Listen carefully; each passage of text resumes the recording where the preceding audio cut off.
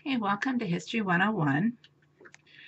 What we're going to be doing in this first video is I'm going to introduce the class, tell you a little bit about who I am, talk to you a little bit about syllabus and Blackboard.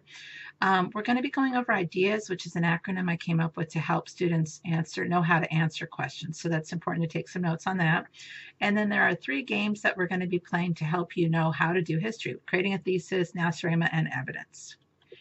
All right, so first thing we're going to be doing is answering these questions, please. So this will be question 1, introducing yourself. So tell me your name, academic goals, any historic interest for this time period. Has anything helped you during the COVID crisis? Any academic challenges I should know about? Of course, that will remain confidential. And if there's one thing you'd like for me to know about you, just as such as interests.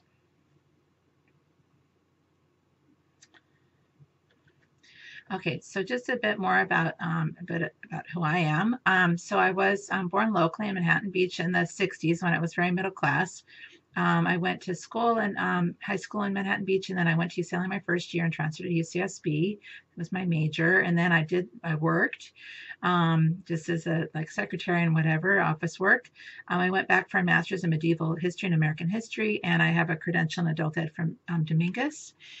This is just a little bit more about my background. I've been teaching at El Camino for 20 years and Dominguez for about 8 years, and a little bit longer, just college level altogether. I teach American history, and then over at El Camino, I also teach ancient and modern.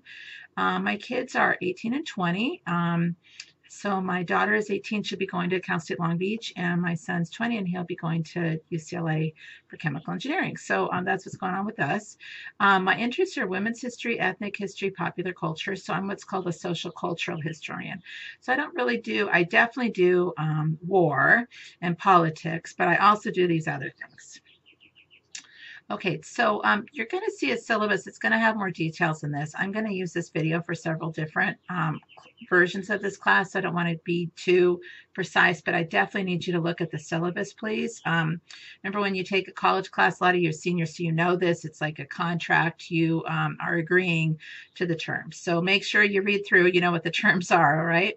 Let's see. You can see my email. I will always respond to you pretty quickly. Please always, as you know, don't write me from your personal email, just through Dominguez, to kind of save us both a little bit of issue. Class meetings and meeting location. A lot of this is going to vary, but basically I'm going to be holding meetings online via Zoom, but there's also the asynchronous choice, and that's going to be up to you, and we'll go over that more one-on-one if you need to. But I am around 8 a.m. to 6 p.m. Any other time that we're not meeting on Zoom. Okay, so if you could write this down, this will give you an idea of what we do in history class. A lot of people say, oh, you memorize dates or find out facts. And that's actually the lowest level of critical thinking. So what we do is gather and synthesize information, and we're going to use this information in just a little bit. But synthesize means if you've got 5 people talking and you all have different answers, we come together and we synthesize. We put that together. Analyze evidence. We're going to talk about using evidence, building an argument. That's mostly what we do here. We construct comparative analysis and evaluate perspective and prejudice. Obviously, you can stop the video at any time, right? Okay, so what I need you to do is write down ideas. And again, this will be the way that you answer every question throughout our term. So the first thing is identify what you're being asked. So make sure you absolutely know what the question is. So why and how did the stories of the Spanish conquistadors affect the Virginia colonists dealing with the Native Americans? Okay, I don't expect that you know this now, and maybe a few classes you'll know this, but first I want just to use this question for this acronym IDEAS. What are the question words? Okay, so they're why and how, right? When somebody says, why do you go to Dominguez, the first word out of your mouth is because, right? And then how is going to be your details, your such as. So if you could write those 2 down. Why, answer is because. How is such as. I know this seems like common sense, but there's a reason why we're doing this. Okay, the next thing with the D is define your terms. So take a look at this, and what is a term that should be defined? Well, conquistadors. So if you answer something, and let's say I ask you what is the importance of manifest destiny, and the answer would be manifest destiny is really important. It's important for our American history. If it wasn't for manifest destiny, we wouldn't be American. Well, what is manifest destiny? I don't know that you know that. So you have to define your terms so that I know that you know. The next one is evidence or examples. And a really important term is primary source. So some people that maybe are skipping this, when we get to the analytical paper at the end, they don't know what a primary source is, and there's a big problem with 15% of their grade. So primary source is materials that come from the original period. So for example, with this question, maybe we'll look at the diary of a Spanish conquistador. We'll look at the diary of a Virginia colonist. We'll see some pictures or some stories by the Native Americans. Those are all evidence. Okay, but you can't just give me the evidence. You have to tell me how it answers your question. So how does this story about the natives and how they didn't like the whites, and they thought the whites were made up by, like, as a trick? Well, okay, you can say that, but then you have to say, how does that answer the question? And then significance is, how does this tie in with the big theme? So what we're going to be doing is, first we deal with the Native Americans, then the Virginians, which is the southern colonies, and then next is the New Englanders, the northern colonies. So the theme with the Virginia colonies, we'll think of, what do we think of when we think of the South, right? Slavery. So these were basically pretty lazy, selfish, greedy people, okay?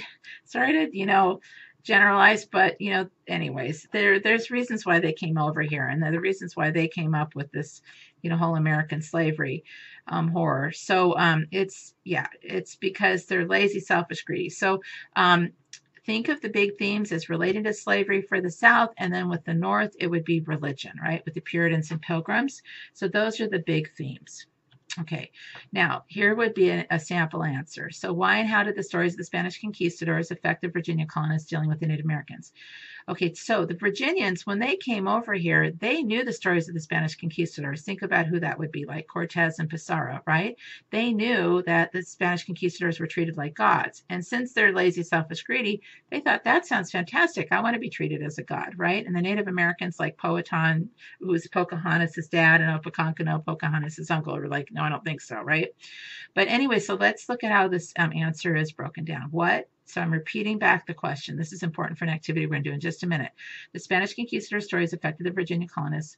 Then a why? Because they fed into the Virginia dream of wealth without work. So what I need here is, when we get to some kind of more fun questions, is a general statement. And then the how is going to be your example. So the people that'll get full credit are paying attention to this.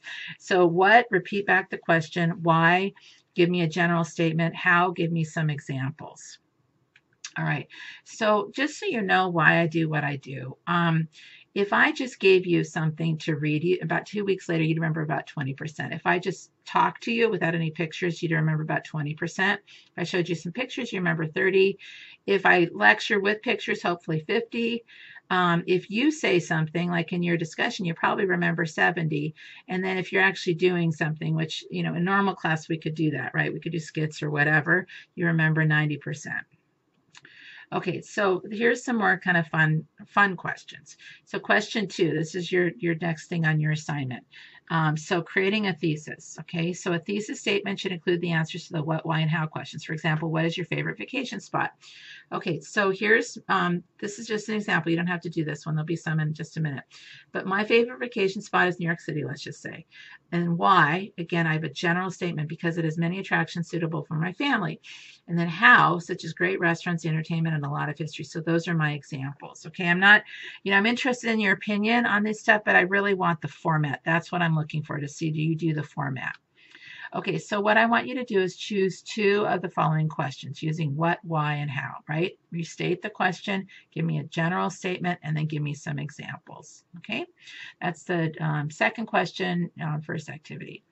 Okay, the second activity, or the third question, take a look at this, Nasirema. And it's something that I've been handing out for a long time.